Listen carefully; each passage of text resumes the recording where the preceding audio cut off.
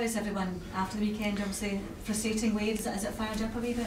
Yeah, obviously coming after the game and definitely feels like a defeat. You know, just them to score. Obviously, it's a great goal by Slattery, and 30 yards, top corner.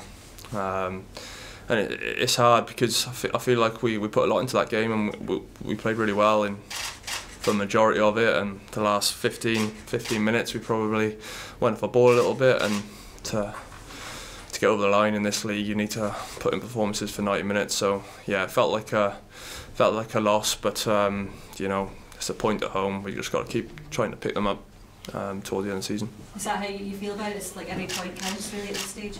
Yeah, definitely. I feel like at home, obviously 3 points are massive for the football club, and our home record's been so good this year.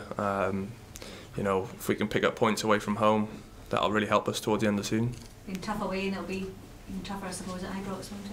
Yeah, it's not the best of games to go into after a defeat like that, but a draw like that. Sorry. Yeah, it's going to be a tough game. We know what it's like when you play at Ibrox, and they've just had a defeat themselves, so they're going to be really up for it. So we just got to be ready. How do you feel the move's been for you, Christian? Do you know what, I've actually really enjoyed it. In terms of like goal tally and stuff, like I probably haven't contributed as much as I'd like to, but it feels good to be out there with the boys and feel part of it. And I feel really fit, and this is the first time in a long time that I've felt that way. So yeah, it's really good. Like, love the dressing room, love working under the manager, and I'm looking forward to the rest of the season really, just to try and help Kamal as much as I can. Well, from our point of view, we're just disappointed we've not won a game where I thought we were the better team Saturday. For everybody that was here, and I spoke after the game, it was a blow for us. 2 points taken away from us in the dying embers of the game. It was a fantastic strike for the boys Slattery, and there's that part of it, but we were good in the game, and I take confidence for the fact that I thought my team were good. I thought we were better than Motherwell for the majority of the game, if not all of it.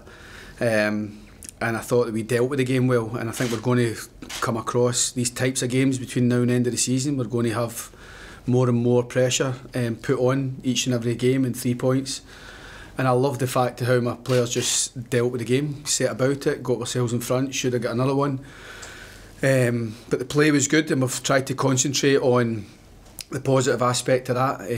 We've had a good team meeting. We've spoke about just the little things that can maybe bring some unnecessary pressure on ourselves in the last part of the game. Giving away too many free kicks, not securing the ball, staying concentrated, just little things that then can become a big thing. So, we feel as though we delivered the type of performance that should win us a game, and we're hoping for more of the same going forward.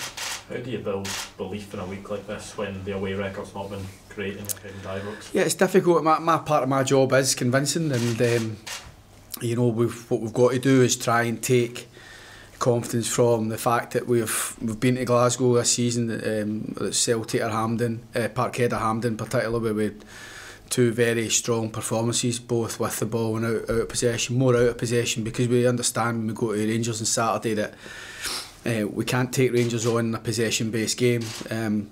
It isn't like for like, but what you've got to do is still try and demonstrate aspects of your game that's better than theirs, and hopefully we can make it difficult enough for them. We need to try and disrupt their play and try and not let them enjoy the game. Don't want them to have any real, they're better players really taking part in the game, and we've got to try and nullify threats left, right and centre. We've played them prior to the new year there, not so long ago, and we lost the game, just after New Year we lost the game 3-2 here, and we had a go at it.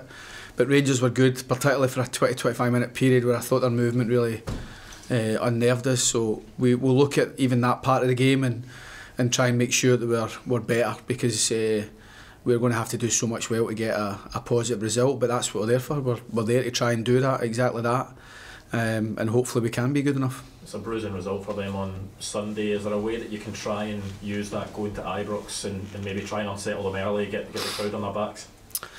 No, I don't think anything to do with the game on Sunday. I think part of the plan, every manager when they go to Ibrox, I would say, would be to try and get a good strong start in the game and try and know, if you're going to get a positive result, it's more or less you have to try and strike that first blood, and you know, try and make sure that you show the confidence in the game, have the appetite to take part in the game, and go and try and show both sides. You've got to defend well, you've got to be fully concentrated, you've got to be really organised, and we'll take confidence from a couple of the games that we've had, particularly at Hampden and at Parkhead in these games.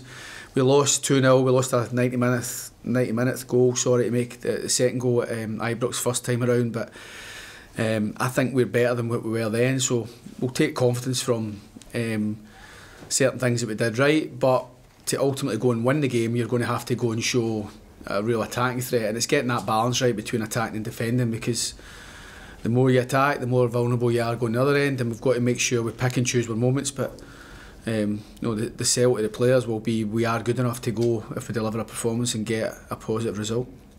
In squad news? Well, Kyle Vassell's still suspended, his second game. Lewis Mayo unable to play, obviously, against his parent club. I think that's it. Liam Donnelly will be touch and go for the weekend, but improving.